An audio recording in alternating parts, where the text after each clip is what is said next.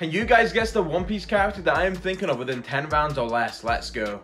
Okay, just like how I begin most of these videos, this person is a pirate or a member of the Revolutionary Army. That means if you were thinking of any Marines, any civilians, like any of those types of guys that you might have been thinking of, you're probably going to want to forget about them. I always like to start with a broad enough question for these types of videos, but going into the second round now, this person has a devil fruit. Whether he has a Paramecia, Zoan, or Logia type devil fruit, that's up for you guys to decide, so try and figure it out. Okay, going into the third round now, this person is a captain of their respective crew. That includes things like a criminal syndicate by Crocodile or the Revolutionary Army led by Dragon.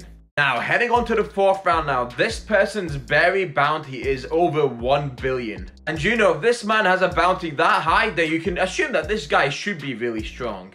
Alright, going on to the fifth round now, this person was shown to be at Marineford. Whether he actually fought at Marineford is left up to you guys' interpretation, but that's for you guys to decide.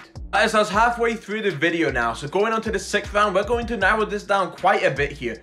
And is that this person has a scar on any part of their body. Hopefully that round should have been able to help you guys out quite a bit there, because there's actually quite a few One Piece characters that have scars, but to match all those same descriptions, I mean, it won't be likely to be many. Right, that's enough yapping from me. Going into the seventh round now, as you can recall from the second round, I mentioned that this person has a devil fruit, so to specify it, he has a Paramecia type devil fruit. Which means obviously this person is not going to have a Zoan type devil fruit, and well, evidently he's not going to have a Logia either.